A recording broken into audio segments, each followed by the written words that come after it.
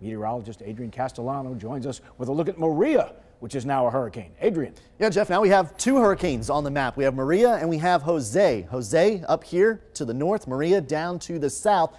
Both storms could potentially in the future cause impacts in the United States. So the latest information coming in on Jose from the National Hurricane Center, a Category 1 hurricane. It's going to move to the north and make that loop back down to the south.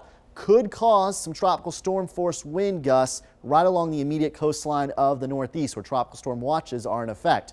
Maria now a hurricane as of 4 o'clock this afternoon, expected to become a major hurricane, affect Puerto Rico, Hispaniola, the Bahamas. The big question is, where does it go after that? We'll talk about that. Plus, we'll talk about some showers that are moving south through the area, all coming up in just a little bit. Jeff?